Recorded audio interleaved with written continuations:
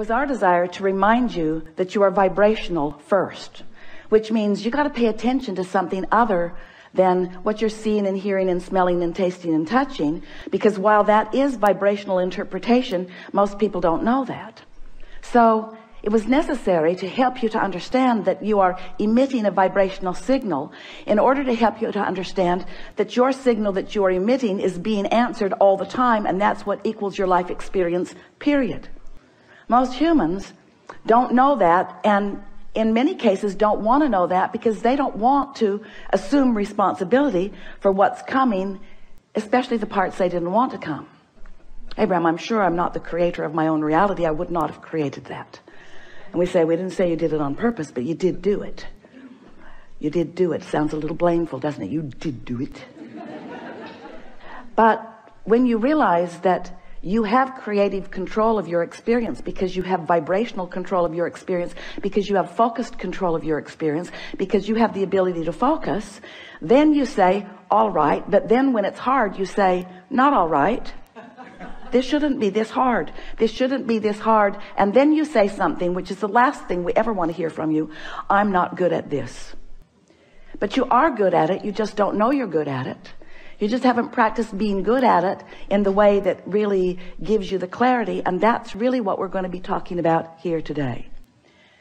If you've been following us for a while, you've heard us say that you are the creator of your own reality. Blah, blah, blah. Enough of that. And that you live in a vibrational universe. Blah, blah, blah, blah, blah. Enough of that already. But you do, and you are. So, blah, blah, blah. So, here you are, the creator of your own reality. And life is constantly throwing things at you, isn't it? Well, it's not really like that. Life is happening around you, and you're observing, but it really isn't after you. It's not testing you. It's not challenging you. It's just being around you for you to observe. It's just this magnificent palette for you to play in. So life is happening around you, and you are participating in it through your observation, through your memory, through your awareness, through your conversation. You're participating in it. And as you are doing that, you are coming to lots of conclusions, many and every day, of what you want. Because life helps you to know what you don't want. You know what you don't want. You know what you do want. You know what you don't want. You know what you do want. It's just this wonderful variety or contrast that helps you to come to important personal conclusions.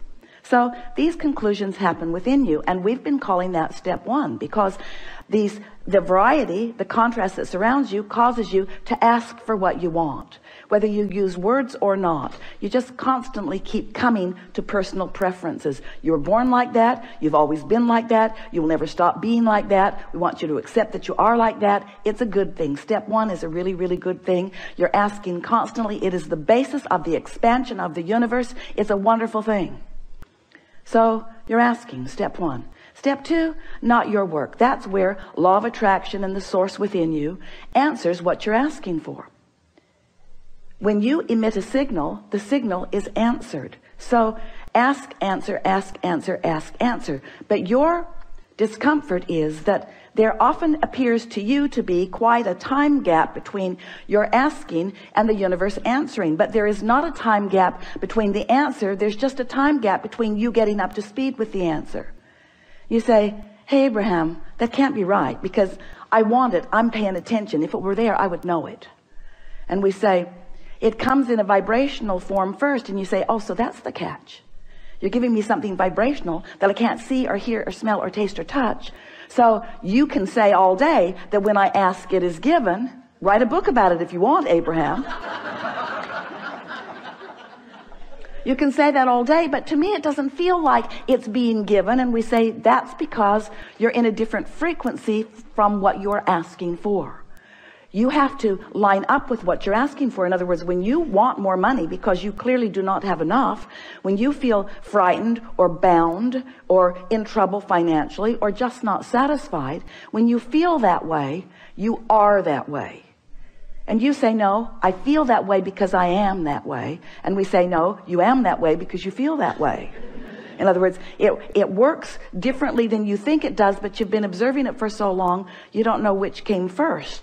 But what comes first always is your vibrational countenance. And then the manifestation just matches what you feel like. So if you want more money and you feel like you don't have enough money, you can ask all day, all day, all day, every day. You can write long lists of it. But if in your belly, if in your being, if you're feeling the fear or the absence of money, then you've got a vibration going that's different from the answer that you seek. You want more money, but your vibration says, I don't have enough. And the universe says, and law of attraction answers you with what you're feeling.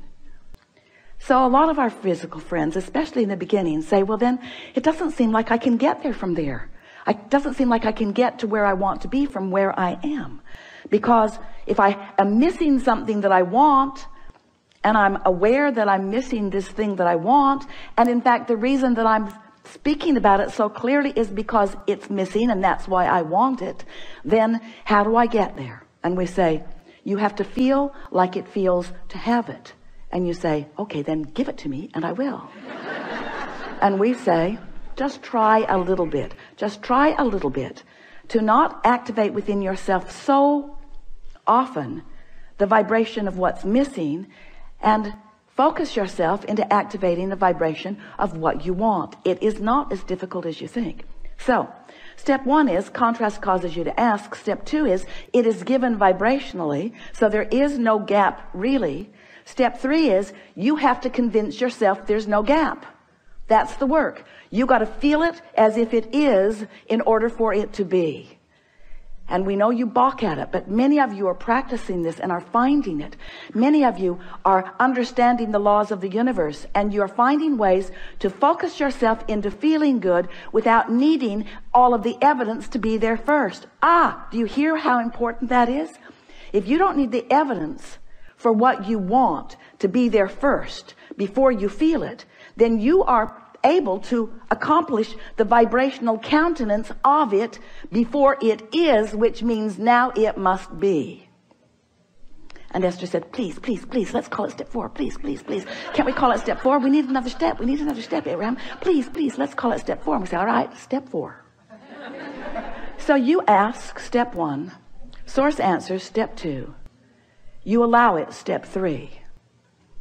But now we've been talking to you for a while. You've been keeping up with us pretty good.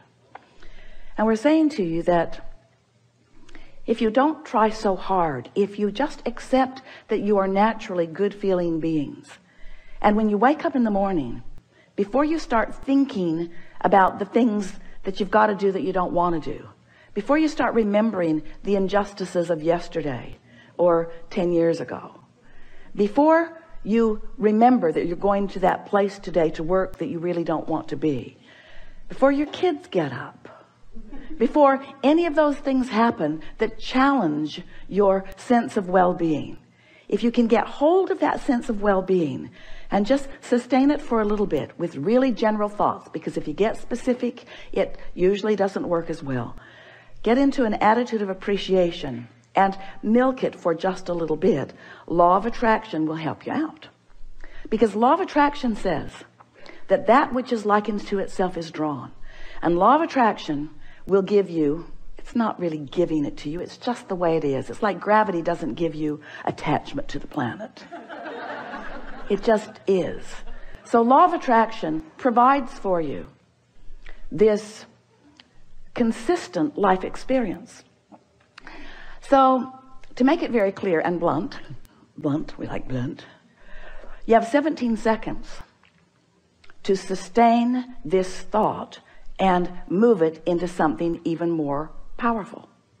17 seconds and another thought like it joins it. And there is power, manifestational power in that, crossing that 17-second mark, that most people don't know about, or when they wake up, they would make very sure that they stay there for 17 seconds. So if you find a good feeling thought, or better said, if you wake up and don't introduce a not good feeling thought, because when you wake up, there's no thought. During that time of slumber, you have stopped the momentum of all thought.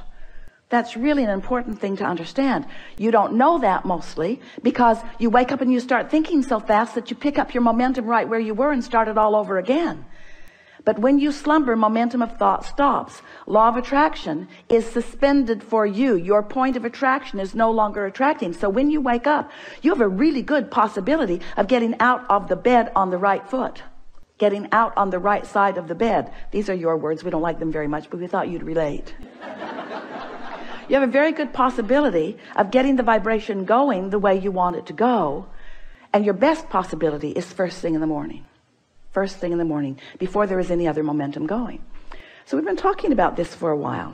And Esther really listened. So she decided that she was going to wake up on that first morning and she was going to sustain her good feeling that she had awakened with. And she didn't make it until breakfast. Quite annoyed with herself, which didn't help. But the next day, she tried it again and didn't make it much past breakfast. Then she discovered that if she just wouldn't read her email, it would help. So her dominant intent became to sustain this feeling of well-being as long as I can.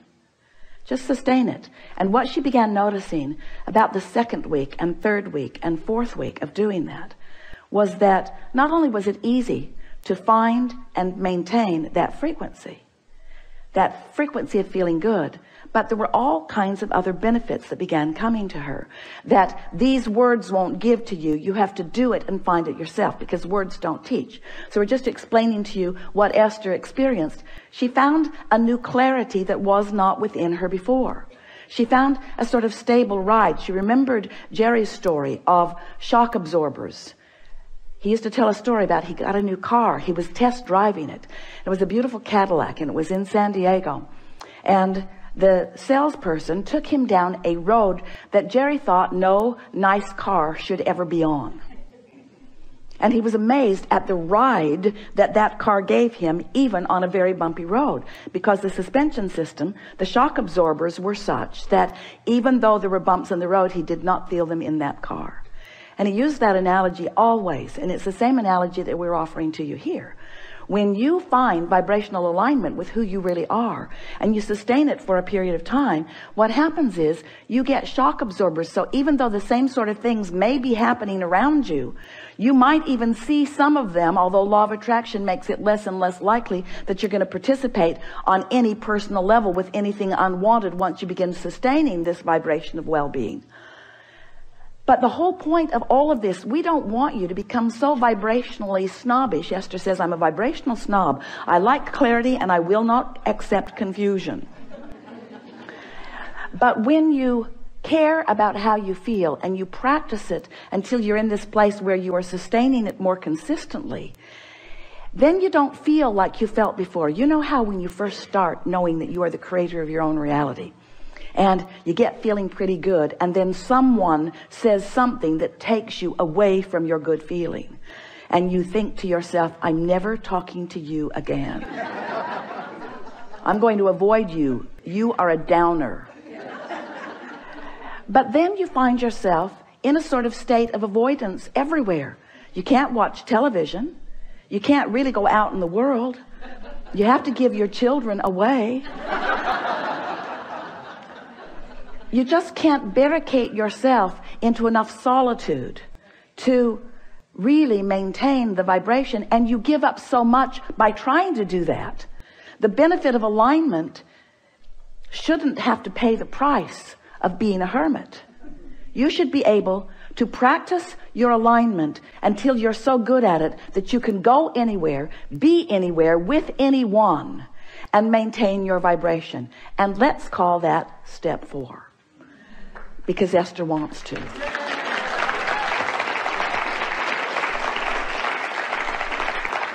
So what it requires really is enough determination to focus first thing in the morning, and until you know that you've got it and you're able to maintain it, and then to simply watch what happens in your experience as a result of that newfound alignment and that newfound clarity.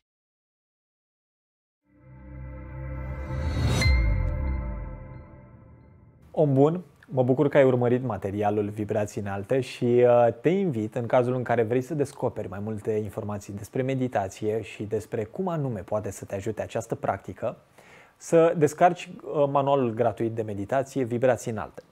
Este un material în format PDF pe care îl primești pe mail și care poate fi descărcat dacă lași adresa de e-mail pe linkul pe care îl găsești în zona de comentarii sau în descrierea acestui videoclip. Ori poți să intri pur și simplu pe vibrațiinalte.ro, te duci la rubrica resurse gratuite și accesezi de acolo manualul gratuit de meditație. În cazul în care ai făcut deja acest lucru și poate nu a sosit în căsuța principală materialul de la mine, aș vrea te rog să repeți procesul și de data aceasta să cauți și în căsuța cu spam. Este posibil să ajungă fie la spam, fie la promoții, dar cu siguranță, dacă ai scris adresa de e-mail corectă, aceasta o să fie folosită pentru a trimite manualul de meditație Vibrații Înalte. Te îmbrățișez și de-abia aștept să primesc din partea ta un mesaj cu impresiile pe care le ai vis-a-vis de acest material. Te iubesc și îți doresc tot binele din lume. La revedere!